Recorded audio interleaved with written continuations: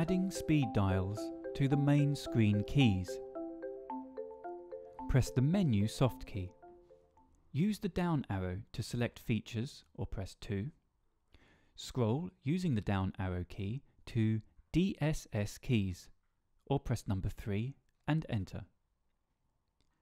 There are line keys which program the 6 buttons on the side of the screen, and there are memory keys which program the strip of 10 keys. Select the line keys and enter. Select the line key you wish to program and enter. Select the type as speed dial using the left or right arrow key. Press the down arrow key to account, which should always be set to auto. Scroll down to label and enter the name.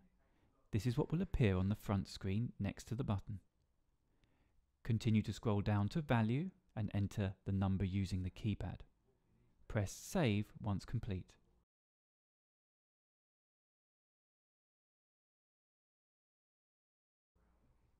Return to the main screen and you will see the speed dial label.